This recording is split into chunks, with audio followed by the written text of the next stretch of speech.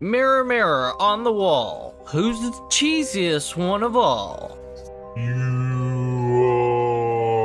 are. Some bitch? You some bitch? I ain't cheesy.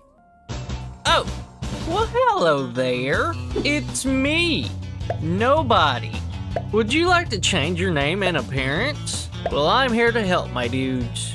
Are you looking to re-customize your character, make it look different, or just rename your name? Well, I've got the quest for you.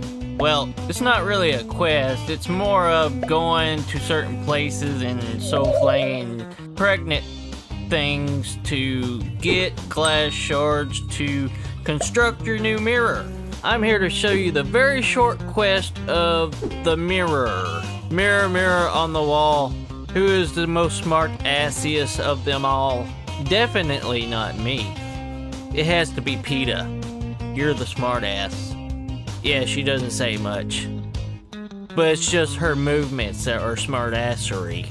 We'll talk about this later, PETA. And then talk to this guy. He likes to sell you stuff.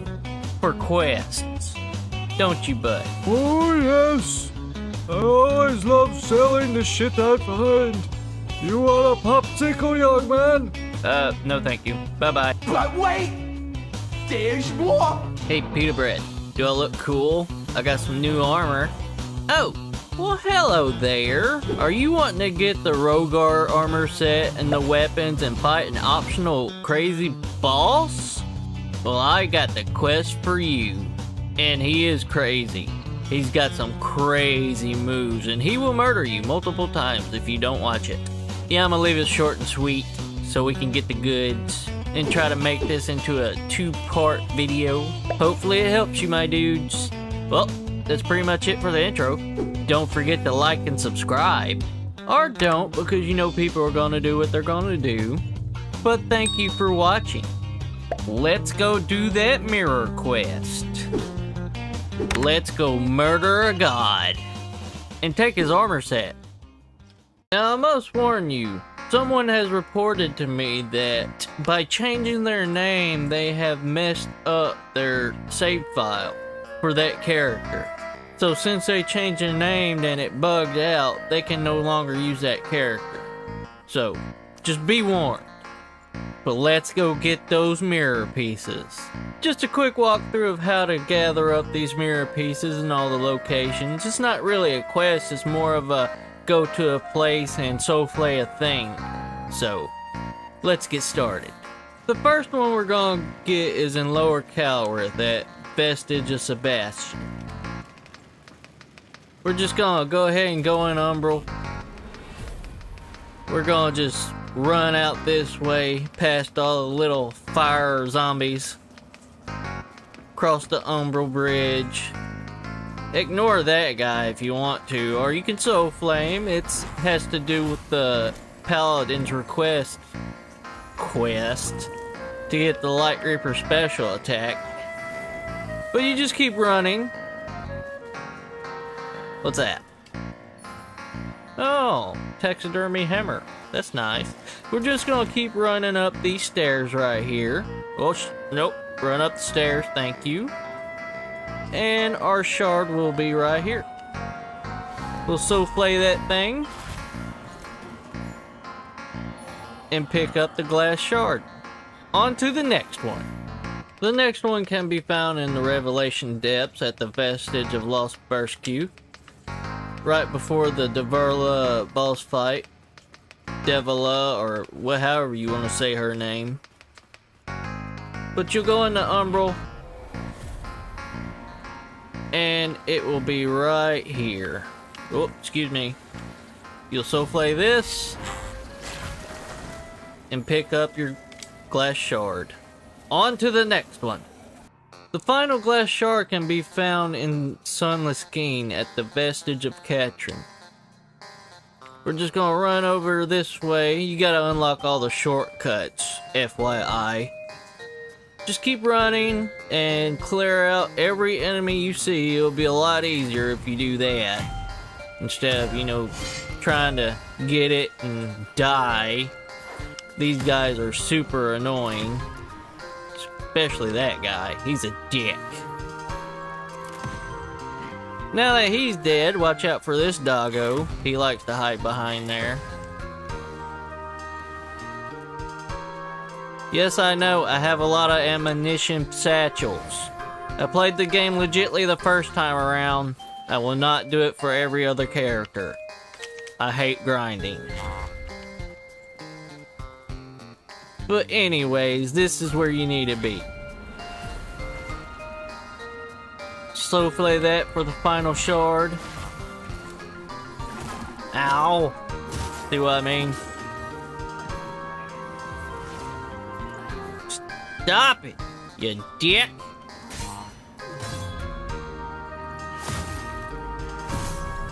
Well, that was cool. Pick up the final shard and head back to Skyrest. After you made it back to Skyrest, you'll go to the broken mirror and you'll insert all the glass shards.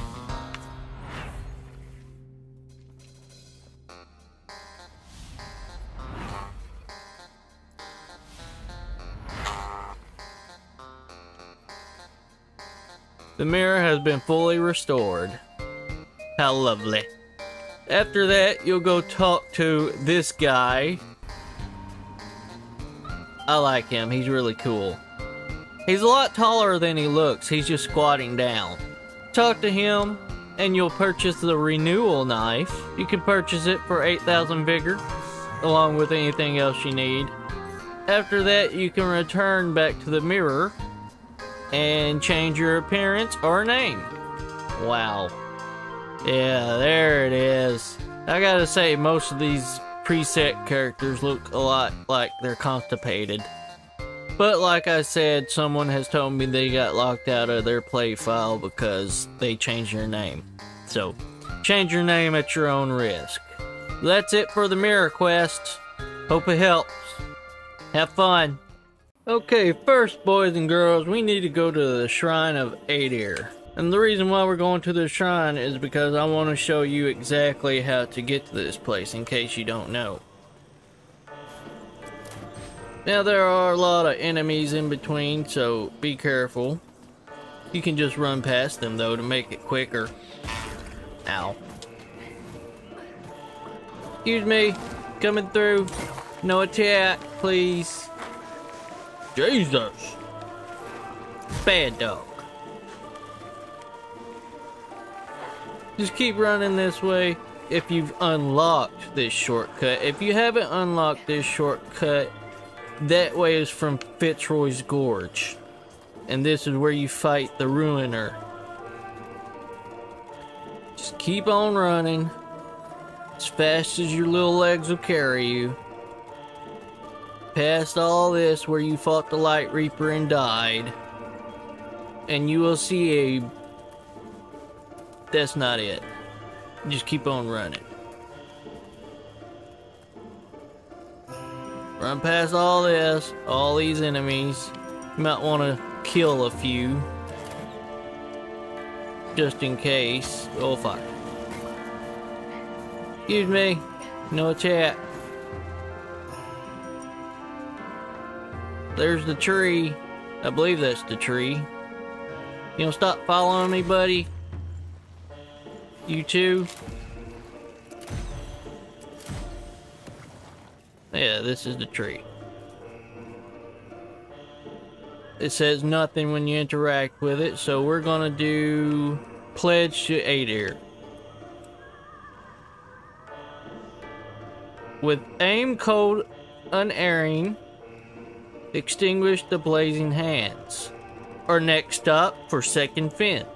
After you make it to the vestige of Thornhill, you're going to want to proceed through the level like usual.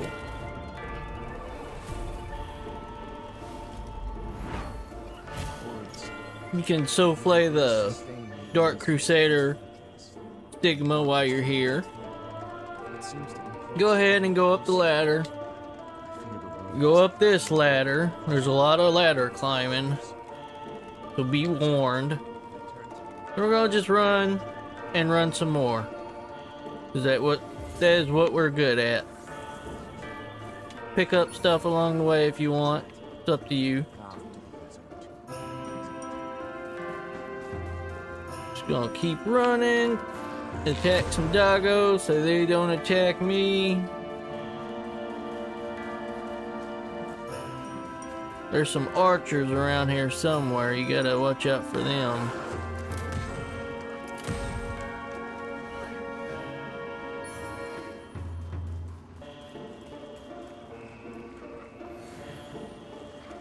Bad dog. It's real fucking bad.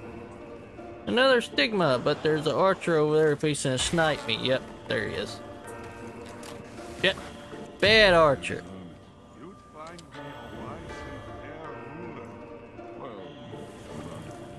Alright, we're almost here. Don't worry, buddies. We're gonna climb up this ladder. And we're gonna just drop down here. You can see the hand up there already. This is our snowball. Go ahead and equip our snowball that we just got. And we're gonna throw it at that hand to extinguish it. There we go. There are a total of 5 hands. So let's go get the next one. The next one you can find is when you reach Upper Calrith and you make it to the arena. You run this way, up these stairs and drop down. Roll past the zombie who blocks your path. Run this way, jump down, watch out for all the burning zombies that try to blow you up. They're assholes. I've done cleared this area out, so it's a lot easier for me.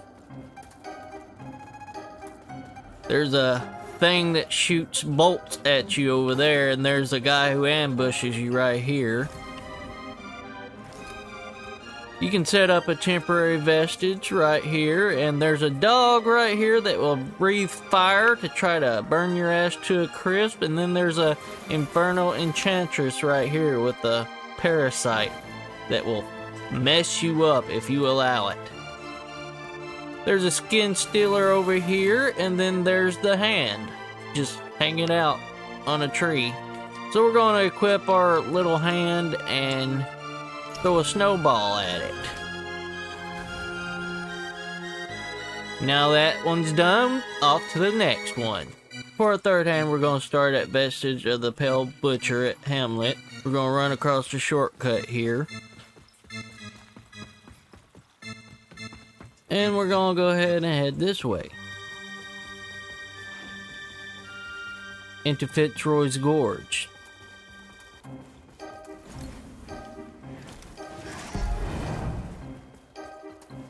Past all these peoples.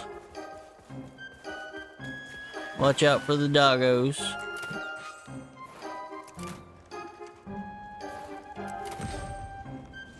They can be a nuisance.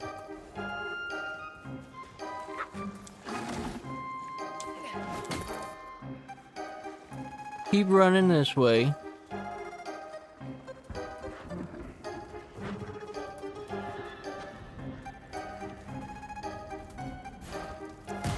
Kill everything you run across, because they could murder you too.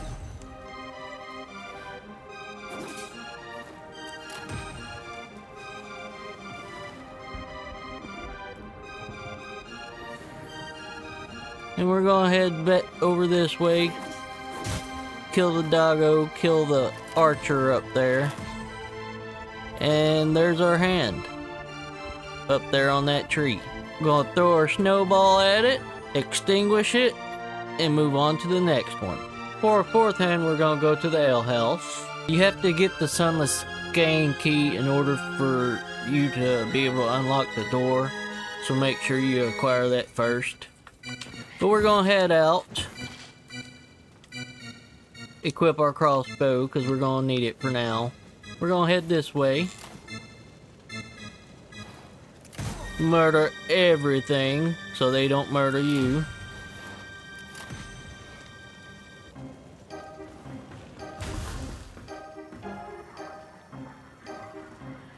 We're gonna go on the umbral right here if the frame stopped dropping.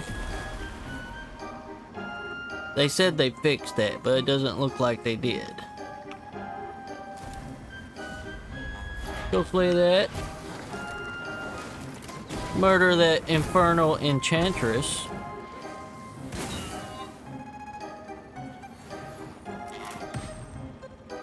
Before she murders you. Run and jump before that retracts, and ignore that dude and open this door.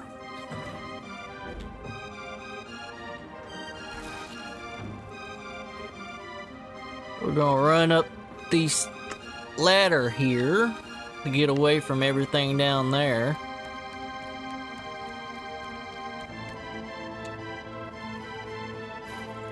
Kill that dude.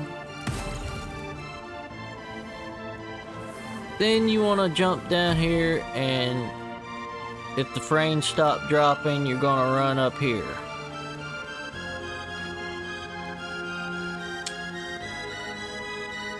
Climb up this ladder.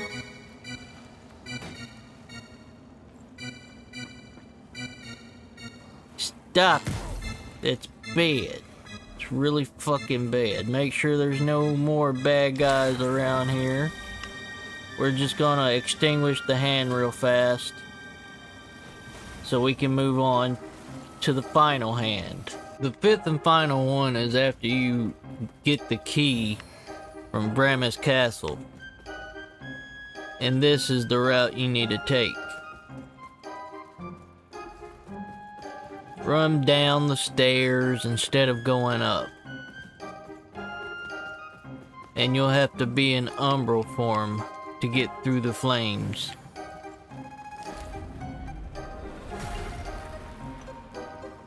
Kill these guys. They'll just get in your way and annoy you. There's an infernal enchantress up here, so murder that little thing before she has a chance to attack you.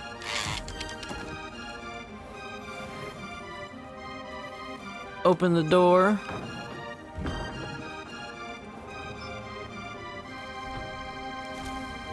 I would use a vestige seed here, just in case.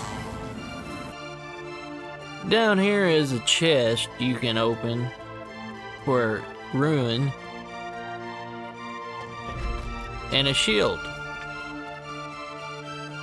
But the other way is where we need to go. Run down this hallway. And through this door.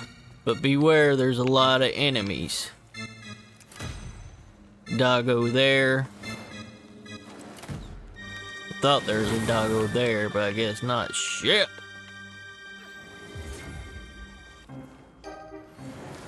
Nope, there's an infernal enchantress.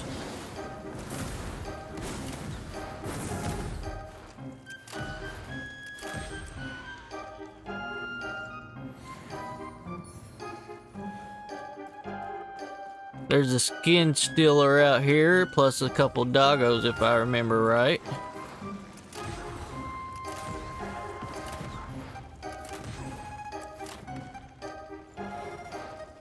Murder the doggos. And then our final hand is right there. Throw the snowball to extinguish it. And now we're ready to head back to the tree. When you make it back to the tree, you will use the Crimson Ritual Fervor to summon the boss.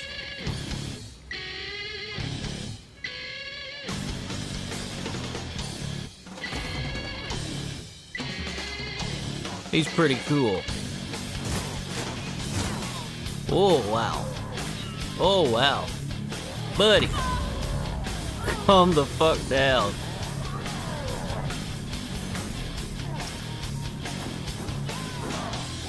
Where'd he go?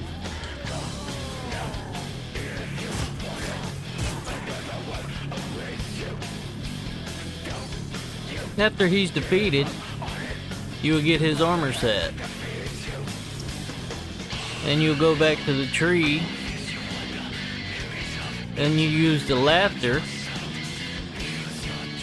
and you'll get his weapon.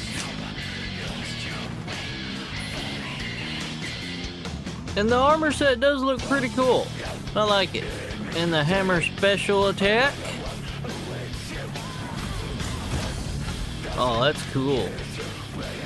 Doesn't have a single-handed one though. But still, a build created for these weapons could be quite powerful indeed. If this helps you, please like and subscribe. Share it to help me get out there more. And until next time, have fun, my dudes. Did you enjoy this video? Consider subscribing to the main channel at Mr. Nobody Elden Souls, where it's more focused on invading. Or the second channel at Nobody Elden Things, where its focus is on helping and will be the main hub for invading for dummies. Subscribe to both and I promise you will not be disappointed. Thank you for watching, my tarnished, and we will see you next time. Like and subscribe or I'll deathblight you in your sleep. This message has been approved by the mayor of Froggytown.